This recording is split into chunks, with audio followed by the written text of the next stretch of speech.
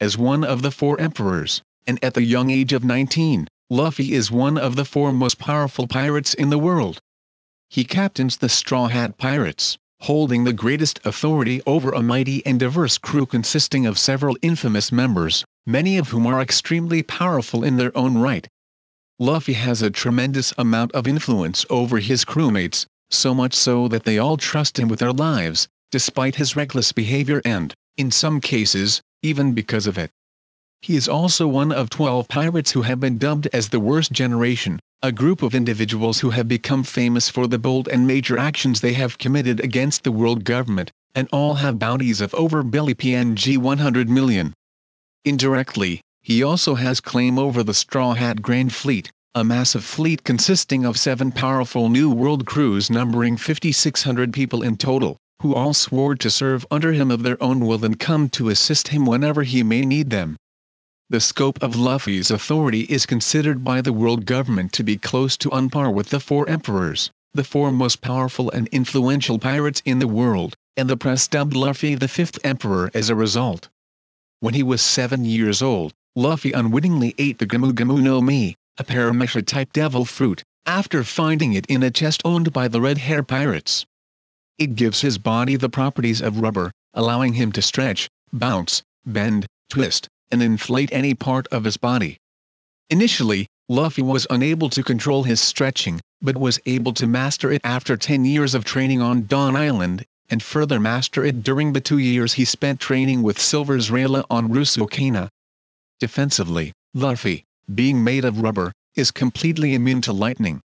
He also cannot be harmed by blunt attacks not imbued with Biso Shoku Haki, including punches, blunt weapons, and even being stepped on by gigantic opponents. If struck by blunt projectiles, such as bullets or cannonballs, he can bounce them back toward the place it came from, potentially threatening the one who launched it. He can also easily survive falling from great heights. He can suck in a large amount of air to inflate his torso like a balloon. His inflated belly greatly enhances his rubbery defense and his ability to bounce things back. It also keeps him from sinking if he falls into the water. Gear 2 was first seen on Enies Lobby. Luffy increases the speed of his blood flow, and thanks to the rubber nature of his blood vessels and organs, his body can withstand the pressure. This allows more oxygen and nutrients to be pumped through his body. Gear 2 greatly increases Luffy's physical capabilities, allowing him to easily surpass the movement speed of Zoro users and smash through the defensive power of Tekai. Initially, Luffy activated this by pumping blood through his legs to activate the effect across his entire body, but after the time skip, he has shown to have more control over it and can activate it in any select part of his body. Before his 2-year training, the usage of Gear 2 depleted his energy quickly and even threatened his lifespan, but in the present day, its effects appear to have been reduced. Luffy has proven his physical might time and time again, having developed a significant high level of strength to match of the world's most powerful fighters.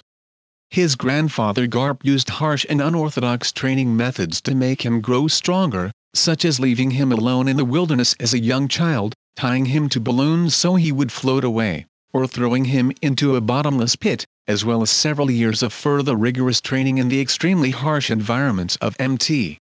Colubo and Rusukana.